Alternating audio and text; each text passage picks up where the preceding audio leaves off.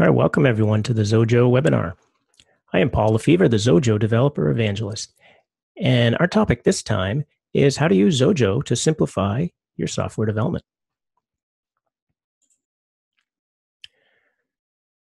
So, people need apps. I get asked all the time, hey, you know what would be a great idea? You know what I need? So take a moment, think about a project that you do at work or at home or pretty much anywhere. And then have you ever wondered, I wish there was an app for that to make that a little easier for me to do, maybe automated or something. Or maybe you already make software and you just wish you could maybe make your apps a little bit more easily. Maybe it's taking you too long, too expensive, you're spending too much money on them. Well, one reason that can happen is mainstream development tools are kind of frustrating. They require a lot of setup, a lot of configuration, a lot of dependencies you have to install. They're big, they can be powerful, but they can be complicated. So if any of these things apply to you, interest you, you might want to think that Xojo is the solution. And this is what Xojo is. This is a quick teaser here. We'll actually look at it live in a few minutes and see, actually look at this example project a little bit more closely. And this is one of the desktop examples, but you can see this is how the Xojo tool itself looks. But a little bit of background first. So a little bit about Xojo. So what is Xojo? Well, it's a programming language, first of all. And the programming language, not coincidentally, is called Xojo.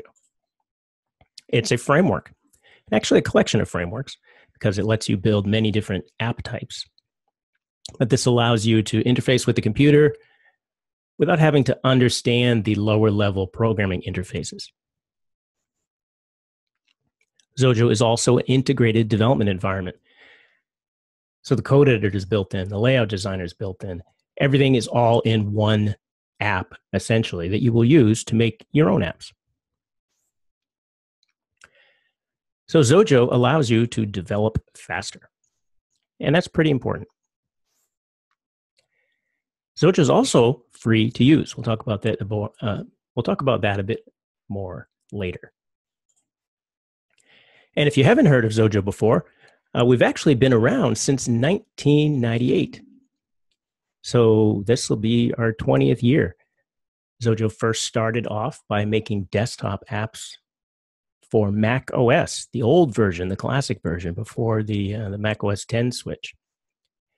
And then it, over the years, added more capabilities, the ability to work with Windows, the ability to work with Linux, the web, lots of other things. And speaking of that, Xojo does a lot. First of all, Xojo itself, the app you use to make your own apps, runs on a variety of platforms. You can use it on Windows, if that's your preferred operating system. You can run it on Mac. You can run it on Linux. And in all those cases, it's a 64-bit IDE. So it blends in well with all the current versions of all the operating systems, can use whatever memory you have available. So you get to choose the version of Xojo you want to work with the operating system that you prefer. Xojo lets you make desktop apps. This is the thing it's been able to do right from the beginning, but these days it can make desktop apps as native apps. So these are native compiled apps. There's no runtime associated with it or anything like that. And these apps are going to be separate apps for Windows, for Mac, for Linux, and even for the Raspberry Pi. These desktop apps can be built as 64-bit using our new integrated LLVM compiler. And if you've never heard of the LLVM compiler, that's kind of a toolkit, really, more than a compiler. But that's the same toolkit developed and used by Apple for a lot of their stuff, including Swift. High DPI stands for high dots per inch displays, which essentially just means those super high-res displays. Like on Macs, you would see them called Retina displays, but like a 4K or a 5K display. So Xojo has full support for that in the IDE itself, but also for you to use to make your own apps so that they can take advantage of those high-resolution displays. And related to desktop apps, Xojo can also make console apps, which are essentially, you can think of them like command line apps. They would run on the terminal or the command line. They can run in the background. They can run as Windows services on Windows, that sort of thing. In addition to desktop apps, Xojo can make web apps. There's a few different ways that these web apps can present themselves. The easiest way is typically the standalone web app, which you essentially build your app as a web app and you copy the executable over to your web server and run it.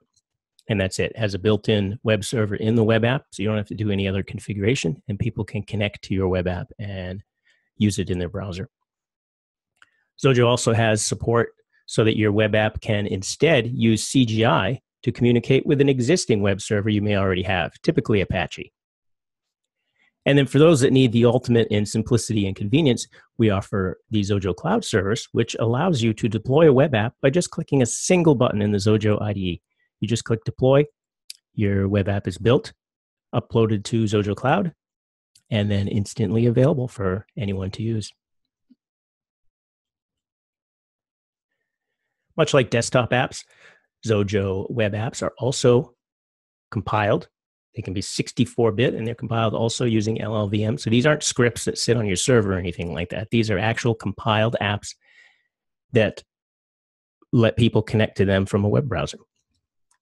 And your web apps can also, of course, support high DPI, and you can also implement web services using Xojo web apps.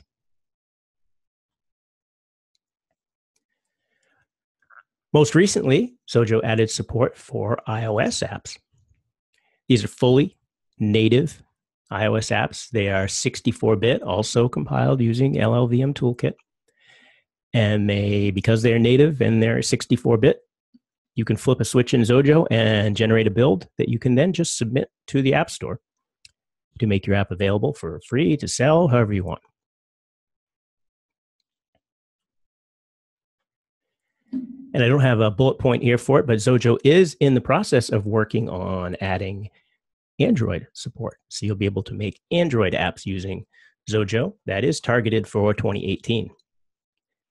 And the last little tidbit is the Xojo IDE itself is actually made using Xojo. It's been this way for over 10 years now. And that's a good way to see just how powerful Xojo is, because essentially, we use Xojo to design the IDE that you use every day when you're working with Xojo.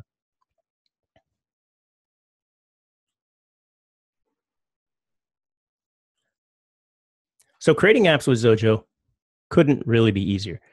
You start off, you choose your project type. You typically design your app layout. You write code. And the code you write in Xojo is object-oriented. And the programming language is very similar to Visual Basic, with an object-oriented model that's also very similar to Java and Python. You then do the run, test, debug cycle right from within the Xojo IDE itself. You don't have to switch to other tools. You can just press the run button to run your app, test it out, debug it with the built-in debugger, all right from within Xojo. And these steps that I've listed right here, you get to do and use in the free version of Xojo. The only time you'll need to purchase Xojo is when you're ready to build and deploy your app. So all the rest, you can download Xojo, you can use it, you can try it out, you can make sample apps, test them, run them, all that fun stuff. And when you have an app that you're happy with, you're ready to build and deploy, or you start to see how quickly Xojo lets you make apps and you're eager to get started building your own, you buy a license, and then you can build and deploy your apps however you want.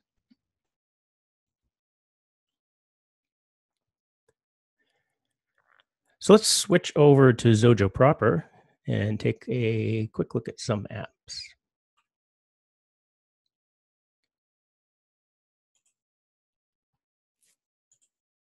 All right. First, I'm going to start with a blank new project just so you can see the initial steps here. So when you start Xojo, you get the choose a project window. You can see the various project types that are here, the four main ones: desktop, web, console, and iOS. And if you just wanted to create a simple project, you can just type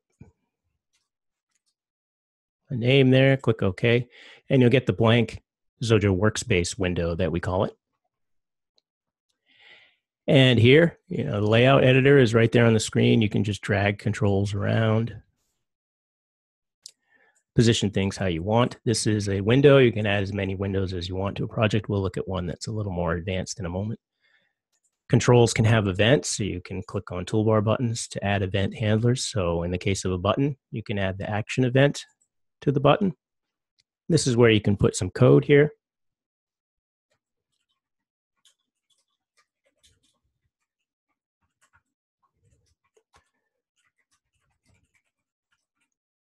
Very simple code, I know. And to run and test, you just press the run button. And your app runs quickly, and you can test out its functionality. So you can see it's super easy to get started. Now let's move away from that and look at one of the example projects that ships with Xojo, and one of the more sophisticated ones. So you can see what a full-blown app might look like in desktop, web, and iOS forms. So we call this app Eddie's Electronics. And before we dive in, I'm going to just run it real quick so you can see what it looks like. This is kind of a demo of a simple store with a customer list. And you can click on customers, get their information, see on a map where they are, see what things they've ordered, that sort of thing. Display a graph. So that just shows off a few of the things you can build with Xojo. And this is what the project looks like. Now, this isn't a super large project, but you can get a feel for how something looks. You can see there's multiple windows in here. This is the main customer info window. There's a smaller search window that can appear to search for a specific customer, the about window. This is the window that popped up to show some specifics about the invoice that was selected. And the way the Xojo IDE works is as I'm clicking, I'm seeing the various things. But if I wanted to work on multiple things, I can just right-click on it and open it in a new tab. And then I can have multiple things open at once to jump around. And code, what about the code? These are all just controls that are on here. As I click on them, you can see them show up here on the left on the navigator, but also more importantly on the right in the inspector, you can see the properties for every control. So you can just often flip switches, type in values, and there's various type of controls. You get a grid list box control here for displaying amounts of data. You get the typical labels and text fields and a variety of buttons and all that good stuff. And if I go to the window on this particular thing, I can expand the methods. And I can start to see some code, what that looks like. This particular code is loading data from a database and then looping through the data that was returned using this while loop and adding it to the list so it displays on the screen. This particular app does use a database, a SQLite database to be precise. So it primarily works with databases by retrieving data and saving it and that sort of thing.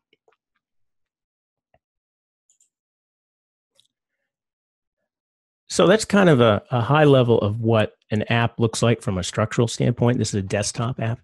Now, one cool thing about this is right now I'm running on a Mac, of course, and when I click run, it ran the Mac version. And if I click down here on this computer, you'll see it's showing me the settings for the Mac, and it's telling me it's going to run it as 64-bit. And I don't have a license installed right now. I upgraded to High Sierra, probably part of the problem with Zoom I had earlier, and I need to pull down new licenses. But if I wanted to build and I had a license, I would just click the build button. And if I wanted to build for multiple platforms, that's all I need to do. I just need to check those boxes, click build, and I'll get a folder full of apps. I'll get a folder for Windows with the Windows app. I'll get a folder for Linux with the Linux app, and I'll get a folder for Mac with the Mac app. And that's it. I don't need different UI layouts. I don't need to write different code. I can write code that, for example, only runs on Windows if it's a Windows-specific thing. But generally speaking, you don't have to do that. You could even have separate windows if you wanted a specific window that was unique to running on Linux, say. But again, generally speaking, you would just use the same layout on all of the 3 platforms. And when it's built, it'll be a native app. It'll use native controls, and it'll all just work.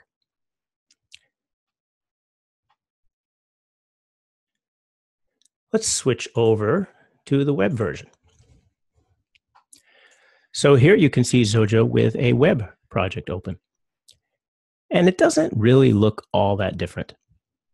Instead of a window with controls on it, you now have what's called a web page with controls on it. Many of the controls are similar. Text fields in this case, list box grid to show information.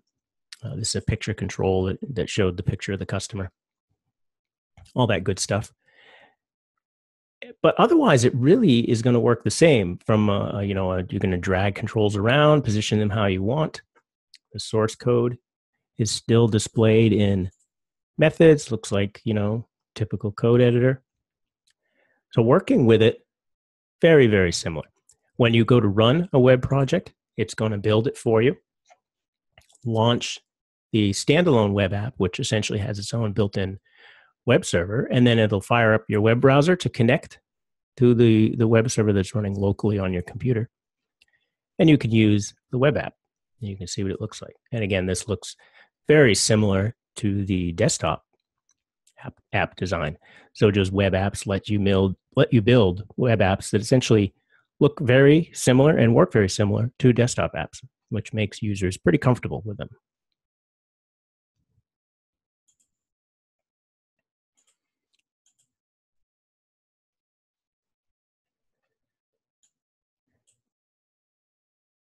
All right, switching from the web app, we can go to the iOS app.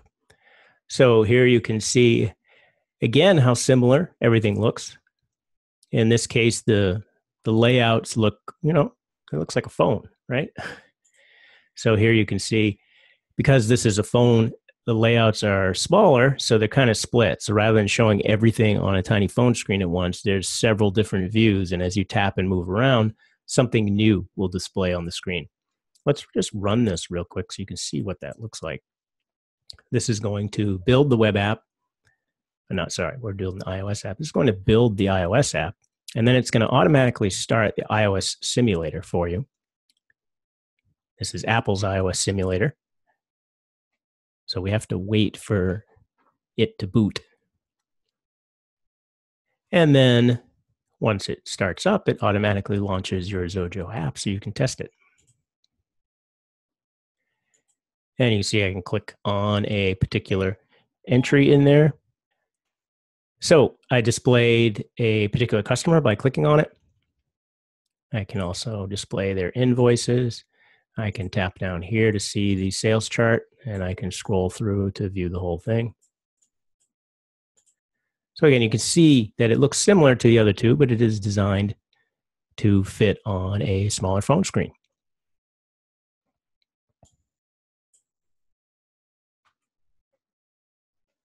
And in all of these cases, if we go back quickly to the desktop app and say we want to open up a method here, and we'll pick this one here.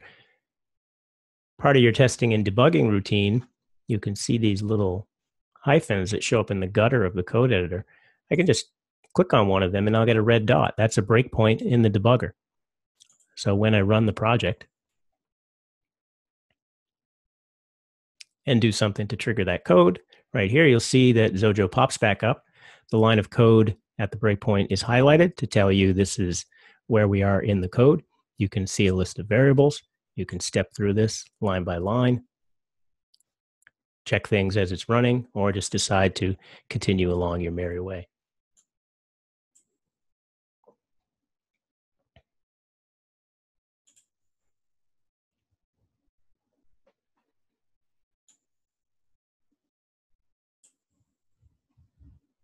All right, I have a question here from Jim asking if there are plugins available to facilitate integration with Amazon Web Services.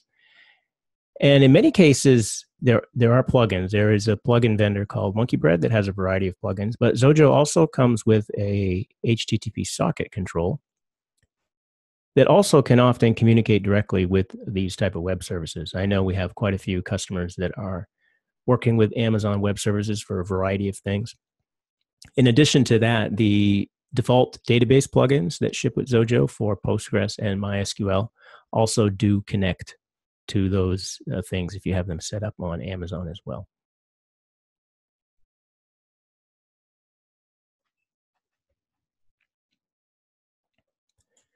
And I have a question here from Dennis regarding Xojo having authenticated and access permissions for apps.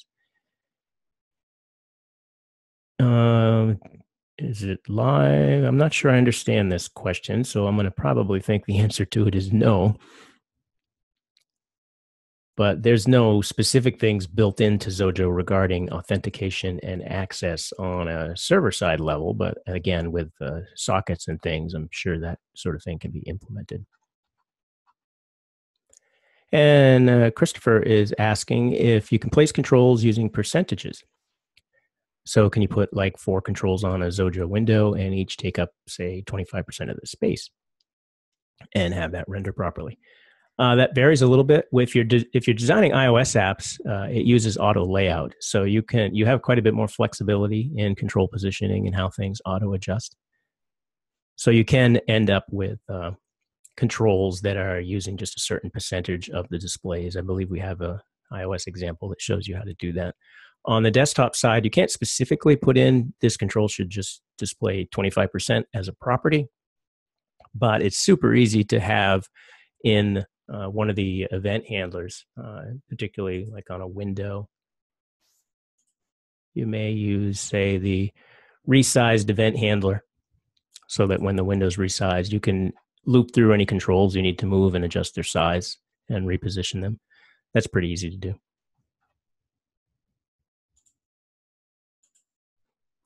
So the example we looked at, like I mentioned earlier, we call Eddie's Electronics. There is a web demo that's online on our site, demos.xojo.com. This is running on Xojo Cloud, so you can connect to it and play around with it if you want to see how that works when it's live on the internet. But of course, the full source code for all of these are included with Xojo itself. When you launch Xojo, you can just, in that project chooser, click on examples, and then go to the sample applications folder. And in there, you'll find, in addition to Eddie's Electronics, lots of other sample applications. But there's a whole lot of other examples included with Xojo as well. I actually haven't counted them up recently. I bet I'm over 400 at this point, but there's definitely at least 350 examples that are included with Xojo for you to test out and run and modify and see how you might be able to use them. In addition to that, there are over 80 community open source projects, primarily on GitHub, with the vibrant Xojo community adding stuff pretty regularly lately. I'm getting a lot of emails of people telling me they just made a new project that they submitted to GitHub and add it to our list, which is available on our Dev Center page. So lots of activity on that front for examples and code that can help you make your apps quickly. So really, you should at least take a look at Xojo, see what it can help you do when you need to make apps. Xojo.com/download will let you download Xojo quickly. I always get a kick out of telling people you probably be able to download Xojo and install Xojo before installers for some other tools even finish. The last time I installed Visual Studio, I think it took at least half an hour. And Xojo, unless you're using, an old school telephone download, will download very quickly and installs in just a couple minutes. But there are more than 200,000 people using Xojo around the world. And with Xojo, you get to use a single tool to make many types of apps. So you don't have to necessarily learn a variety of different technologies and figure out how to hook them all together to just get an app that will help you be more efficient with what you're doing. And we pride ourselves on simplicity first. We want to make Xojo approachable, easy to use, and make it so that you can build what you need. And all that comes together to just essentially say that Xojo allows you to develop faster. And I mentioned before, it's free to use, so you can download it, run it, play around with it, make some apps, try it out. And once you see how quickly you can start building stuff with it, you can buy a license so that you can share your apps with the world. And as I like to say, Xojo is fun to use. It's lots of tools can make apps, of course. There's plenty of tools that can make apps, but you don't want to fight with your tool. You don't want to dread using it. And Xojo is fun.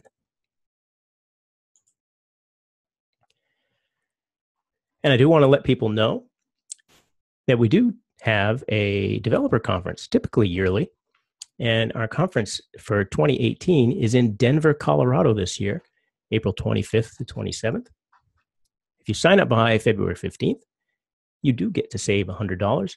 This is multi-day conference.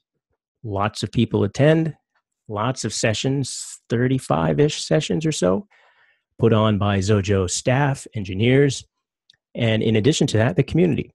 So you get quite a wide variety of topics and presenters. You can head over to xojo.com/XDC to find out more information, see who's presenting, see some of the topics. If there's something of interest to you, we would love to see you there.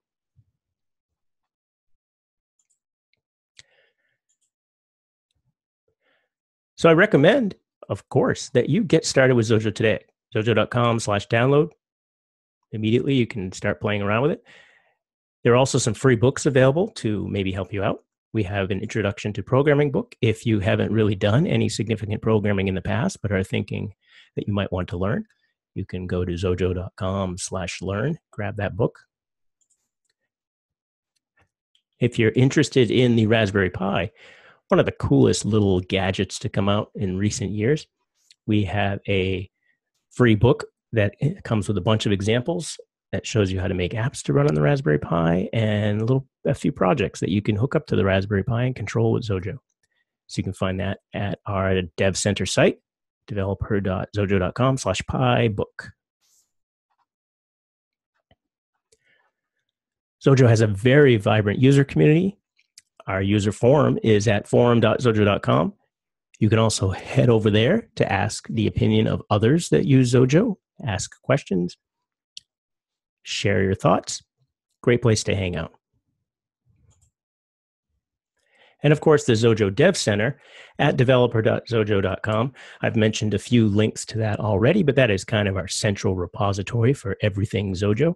So you can head over there, see the full user guide, the full reference guide, find links to open source projects, videos, 100+ videos, all that stuff over at the developer.xojo.com Dev Center.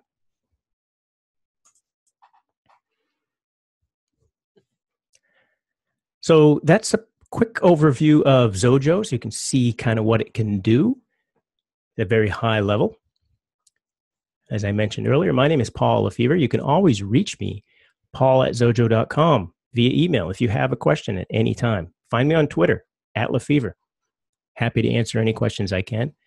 You can download Xojo, and if you do end up wanting to purchase a license, you can use the code NEW2018 and save 10%. So that's great. Everybody loves to save money. I want to thank everyone for attending the Xojo webinar. Have a great day.